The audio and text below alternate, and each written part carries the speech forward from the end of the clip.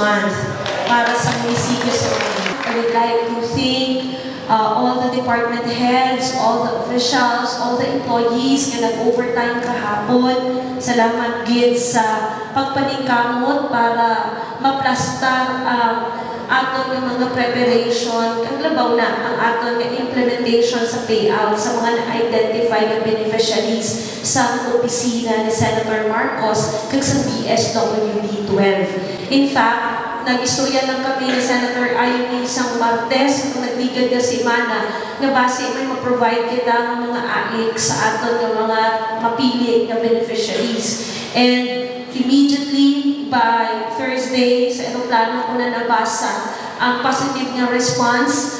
Friday, namilingan dayon sa mga in charge sa payout through, syempre, ang ating focal person kahapon si Sir Yoyo, now the partners nga nagtabang para maging successful ang activity. Duha na kaadlaw ang pag-prepare sa 1,000 nga tao nga ma-generate dapat diri sa aton nga Sunken Arena. And I would like to close my message by addressing the youth who will be immersing in this municipality. You're from what school? Holy Infant. Lahat kayo from Holy Infant? Tamban National High School and Holy Infant. Si Mayor THERESA is a product of Holy Infant School of Malungon. So, ang expectation sa inyo ha, taas kaayo. I hope that you will learn from this institution the virtues or the values that are in line as well in your Holy Infant education.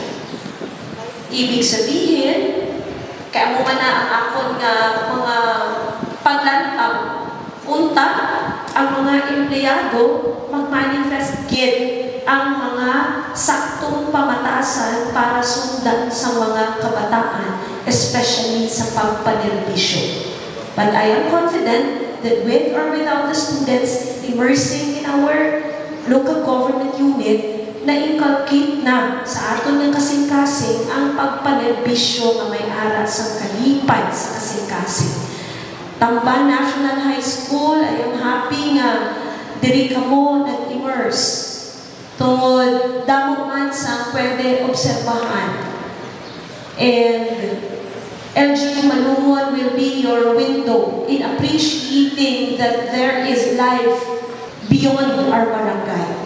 Unta, sa inyong pagtuon diri, maging inspirasyon ang inyong mga natun-an para maging parte sa isa ka lokal nga panggobyerno nga may ara sa paglantaw nga maayo sa aton nga community. In exchange, I hope na damo po kami matun-an sa inyo. Habang kamo nag-observe sa among nga pagpantrabaho, tani kami maka-observe man sa maayo nga pagpadako sa inyong nga ginikanan as well as maayo nga pagtudlo sa inyong nga mga eskwelahan. Vis-a-vis that statement, all employees are required to go back to your respective offices.